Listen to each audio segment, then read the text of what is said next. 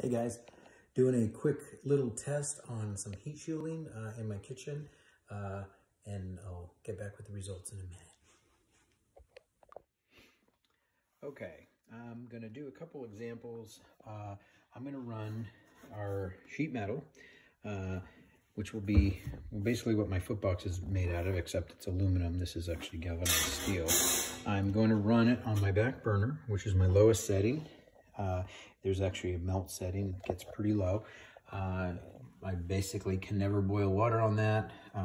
It's about 3 inches away, which about roughly what my headers will be. Headers maybe won't be quite as hot, but this will give us some ideas of what our heat transfer is without any insulation, with one layer of insulation. And then I'm actually thinking about doing a double panel, my inner panel, which would be this one right here. And then I will line that with the Cool It Thermotech. And I will have another panel on the outside right next to it to hopefully transfer that heat with an air gap of about 1/2 inch. And that will be also lined on the inside with Thermotech. That'll also give me a nice clean finish on the outside where I can polish this aluminum or do something with it, powder coat or whatever, instead of having the heat wraps that everybody does instead. And I'll probably use on this outer piece, I'll probably use a different material that's more for the engine bay rather than this stuff. So that is the Cool It Thermotech that I'm using. It's an acoustical mat and a heat suppressor. So that's what I'm starting with. And I have a heat gun. I'm using a paper, just a piece of paper to go over the heat shield because my gun doesn't work real well with a reflective material. So if I just put the paper on top of it, right at the heat source, I can get a good temperature. So I'm going to go ahead and start that right now and just get a temperature without any heat on. Here's my gun. I'm going to set it to Fahrenheit, and we're right currently about 75 degrees. Let's just say 75, and I'm going to actually record that on my paper here. 75 degrees. Okay, single sheet. I'll get back to you with the results. Okay, we've been running this for about 50 seconds. I'm going to take the temperature right at 1 minute. And there's my bell for my timer. And you can see we've got a lot of heat transfer. 220 to right around 220 degrees. So I'm going to go ahead and record that on my sheet after 1 minute. I'm also going to do a 5-minute check as well. Okay, well, I just hit 5 minutes, and as you can see, we are a little bit hotter, but not too much hotter. It's kind of ranging around there a little bit, 230 to 240, so we'll just call it 235. How's that? Maybe 240, but see, it jumps around. And again, I'm using this paper just so I can get a better reading. It's probably not accurate or totally accurate, but you can see we're about 240 degrees, which is transfer. It doesn't seem like it's going to get any hotter than that. Okay, now we're doing the same single sheet with the Thermotech applied. It's been running for almost a minute.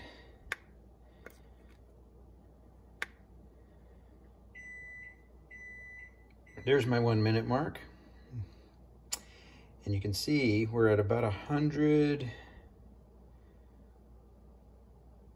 we'll call it 140. It is fluctuating a little bit. Again, why don't we call it 140? And that's after 1 minute. And we'll do another check after 5 minutes. Okay, back at it. We're running at almost 5 minutes now. And I'm definitely getting warmer. There's my 5 minute mark. You can see we're running about 190, 200. Fluctuates a little bit. If I get a little closer, maybe I get a better, I think it's 12 inches is what they say. And let's just say 200 after 5 minutes. Okay, our first two tests were pretty impressive. We had a single sheet, got up after 1 minute, got up to 220, and after 5 minutes got up to 240. With just the one coolant sheet, we dropped down 60, 70, 80 degrees after 1 minute and 40 degrees after 5 minutes. Pretty impressive. My next step is to actually just add a second sheet. So this was going to be simulating the outside next to the headers with a 1/2 inch gap. I have these 1/2 inch spacers in between. No liner on this outside sheet as of yet. And the inside sheet will have the liner as well. So I'm going to place it in the same spot, take our temperatures, and I'll be back in 1 minute. Okay, we've been running this for about 1 minute with the two sheets and the one Thermotech with a 1/2 inch gapper in between. After 1 minute, let's see what our temperature comes out to be.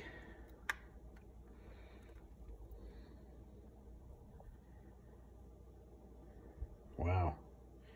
So right now, after 1 minute, we're at 83 degrees.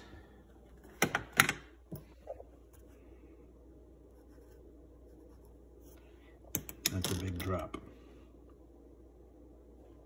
Okay, well here we are, about 5 minutes into the measuring of the temperature of having two sheets of aluminum, in this case galvanized steel, separated by a 1/2 inch spacer and one piece of coolant. That sound you hear is my 5 minute. So we're going to take a temperature at 5 minutes and see what we got here. Turn this on, change it to Fahrenheit. Let's see what we got. So after 5 minutes,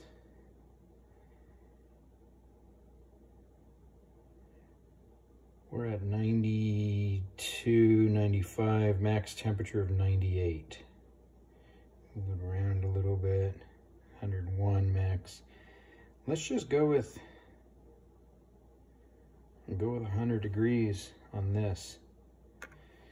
Double sheets, 1/2 inch spacers, only one sheet of Thermotech coolant. We're going to go with 100 degrees. You can see with not a double sheet of metal, we were up at 200, and with no Thermotech, we're at 240. That's a huge difference. Last thing I'm going to do is I'm going to run two sheets and two pieces of the coolant Thermotech and see how well that responds. See you in a few. Okay, we've been running this for almost a minute now. It's 2 layers of sheet metal, 2 layers of the coolant Thermotech, and separated by a 1/2 inch gap in between the two. And again, I'm running this on my lowest setting of melt. My previous high heats were 240 degrees and 200 degrees.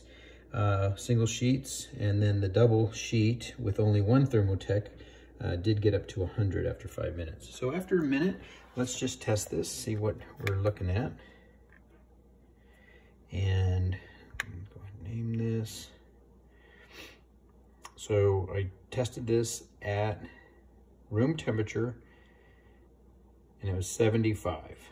We're maybe 1 degree above after 1 minute. And I'm going to come back in 5 minutes, let this run for 5 minutes, and see how it's looking. But so far, it is looking phenomenal. I think I might have to do 2 sheets with 2 protective heat shields in between my headers and my Footbox. Be back in 5. Okay, guys, we've been running for 5 minutes. We've been running 2 sheets of metal with a 1/2 inch gap and 2 Thermotechs on each side. The side near the grill, is replicating the exhaust end of the Footbox where the headers are, and this is the Footbox side. So I'm going to take the temperature now, see what we got after 5 minutes. It's actually plus 5 minutes, more than 5 minutes now.